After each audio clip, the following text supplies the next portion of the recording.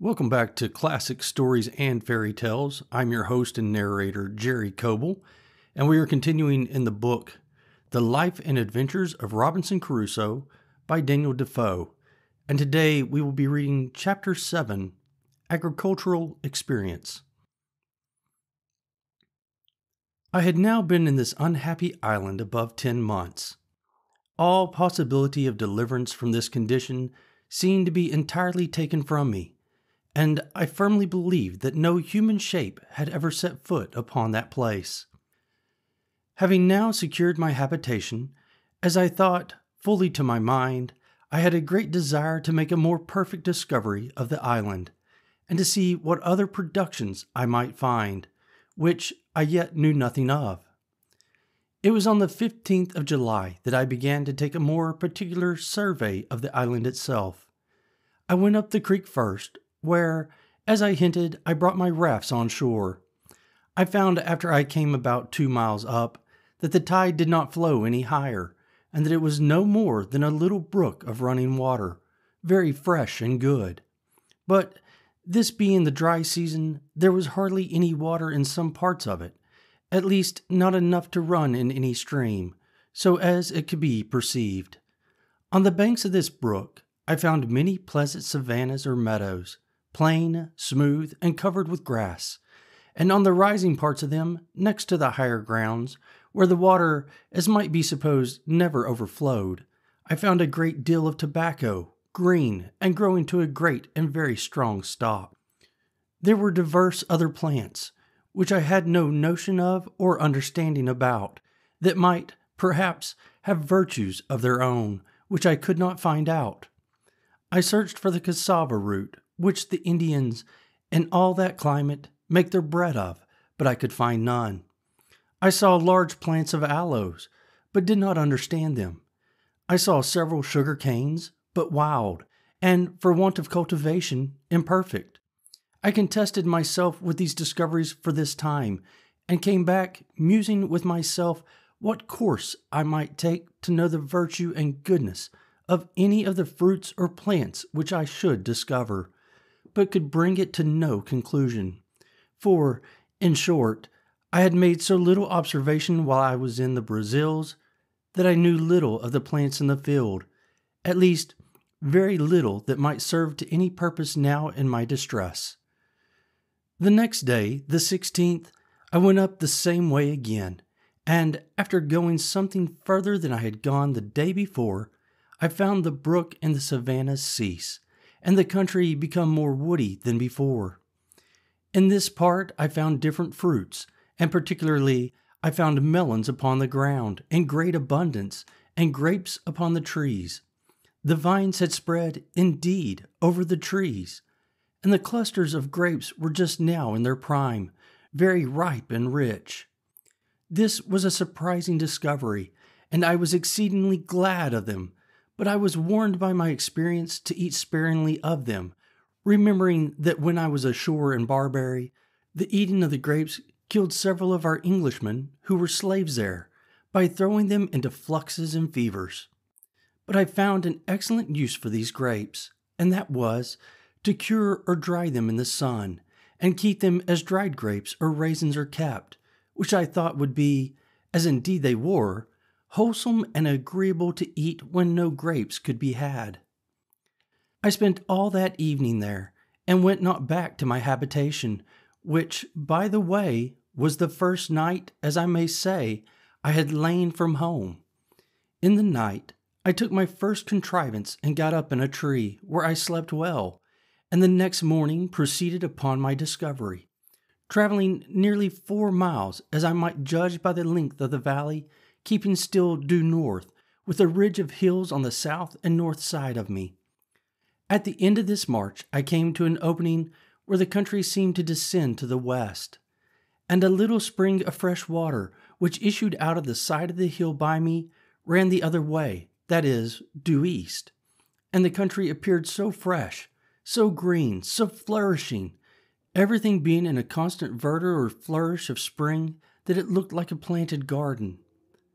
I descended a little on the side of that delicious vale, surveying it with a secret kind of pleasure, though mixed with my other afflicting thoughts, to think that this was all my own,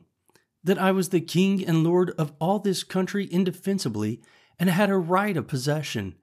and if I could convey it, I might have it in inheritance as completely as any lord of a manor in England.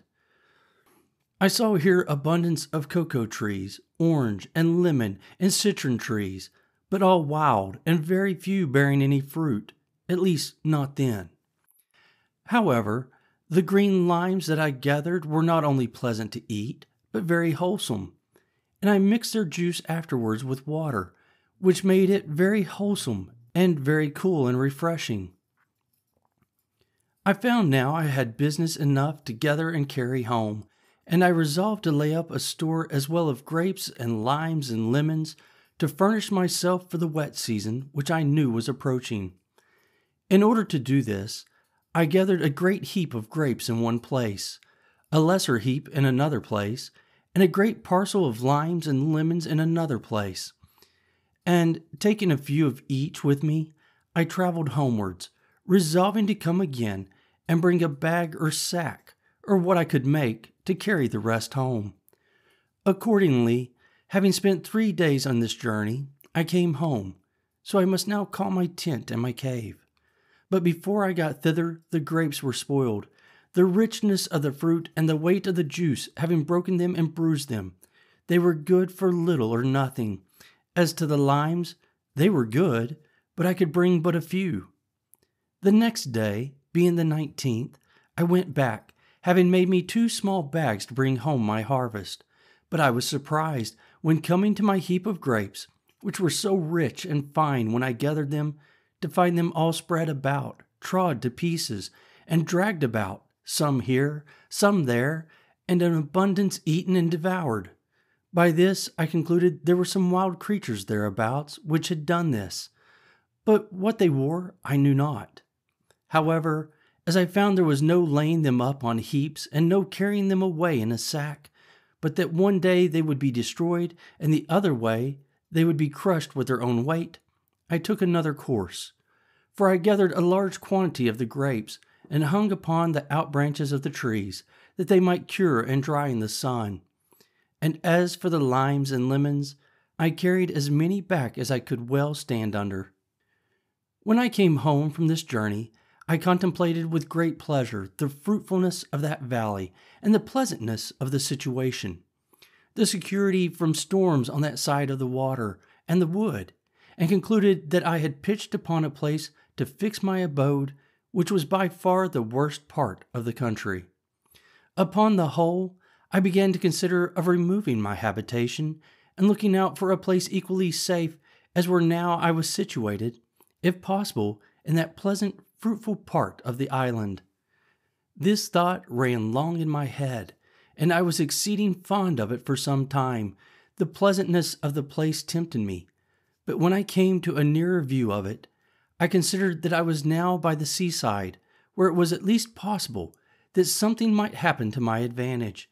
and, by the same ill fate that brought me hither, might bring some other unhappy wretches to the same place. And though it was scarce probable that any such thing should ever happen,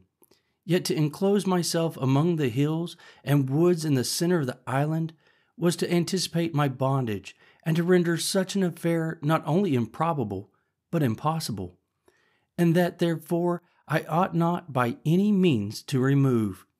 However, I was so enamored of this place that I spent much of my time there for the whole of the remaining part of the month of July. And though, upon second thoughts, I resolved not to remove, yet I built me a little kind of a bower,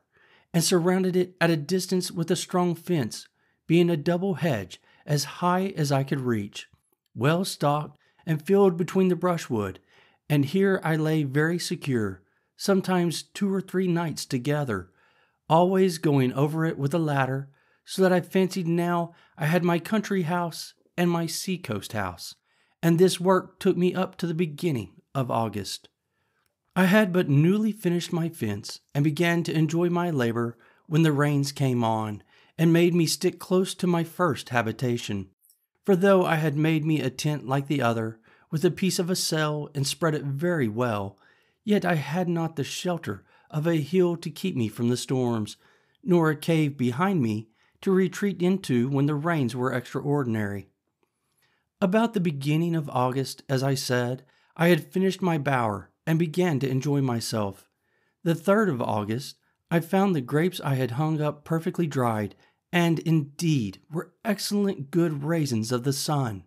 So I began to take them down from the trees, and it was very happy that I did so,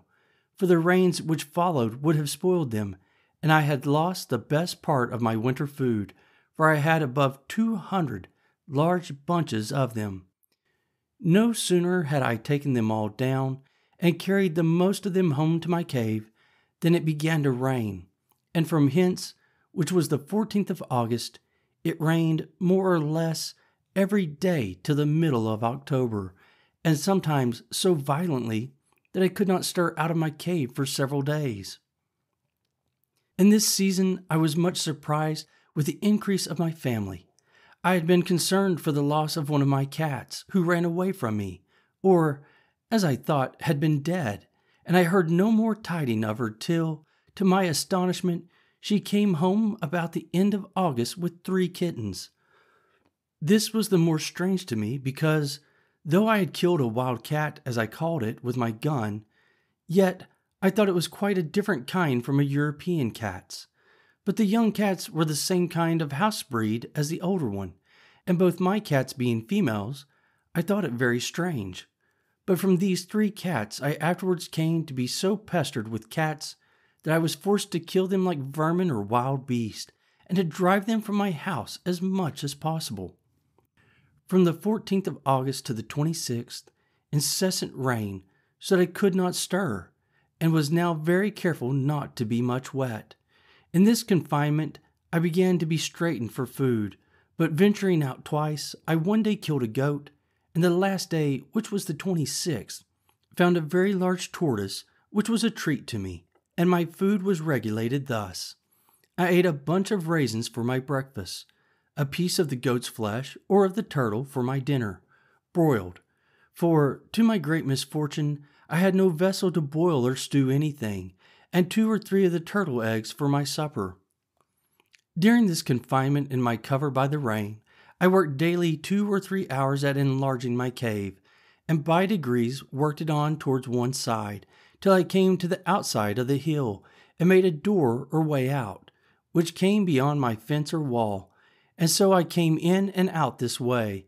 But I was not perfectly easy at lying so open, for, as I had managed myself before, I was in a perfect enclosure, whereas now I thought I lay exposed, and open for anything to come in upon me.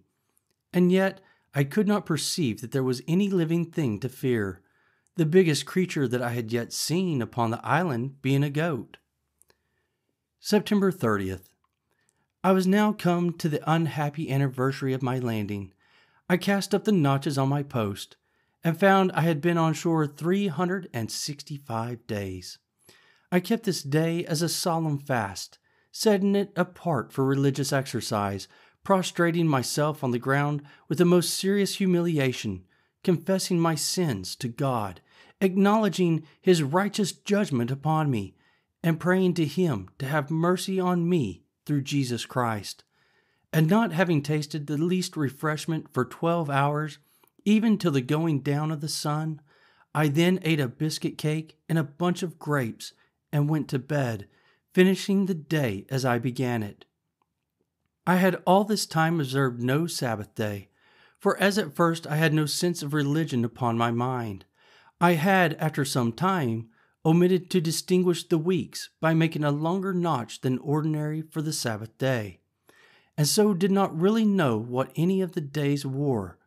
But now, having cast up the days as above, I found I had been there a year, so I divided it into weeks, and set apart every 7th day for a Sabbath, though I found at the end of my account I had lost a day or 2 in my reckoning. A little after this, my ink began to fail me, and so I contented myself to use it more sparingly, and to write down only the most remarkable events of my life, without continuing a daily memorandum of other things. The rainy season and dry season began now to appear regularly